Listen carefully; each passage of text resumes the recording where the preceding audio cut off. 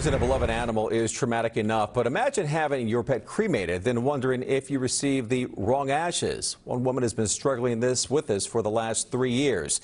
After initially sharing her story with the I-Team, consumer investigator Randy Mack found out she's now taking action to help other pet owners. Losing a pet is never easy. When Hillary Levy's beloved dog Wesley died, it was really tough. What made it even worse is she told us back then she suspected his cremated remains weren't his. I immediately went back to the vets and said, no, this is not Wesley. Here's why Hillary thought that. Her dog Winnie, a 26-pound Cocker Spaniel, died a year earlier, and her ashes weighed 6.5 ounces.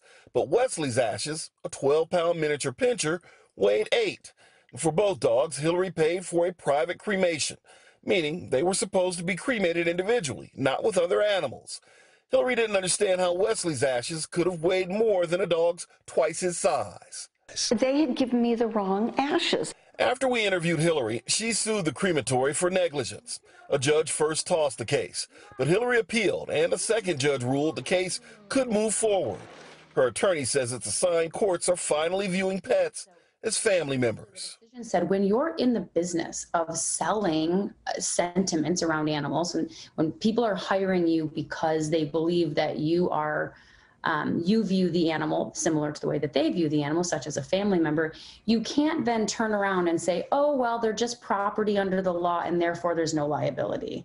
The crematory agreed to settle the case. Those details are confidential, but this win is now giving Hillary the oomph to keep pushing forward. Consumers need to be protected against this type of activity. Some states like Illinois and Arizona regulate the pet cremation industry, but California doesn't. There's no oversight board, no required record keeping or protocols, nothing. Hillary wants to change that. She and her lawyers are working to propose legislation that would require all pet crematories to be licensed by the state veterinary board.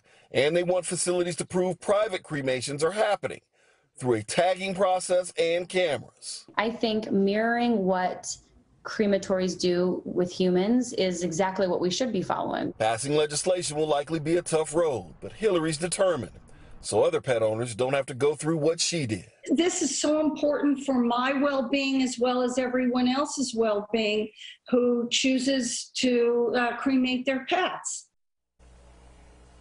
We're going to continue to follow Hillary's progress, and we will let you know if any lawmakers take up this issue in the form of a bill. Reporting live in Chino Hills, I'm Randy Mack for NBC4 News. All right.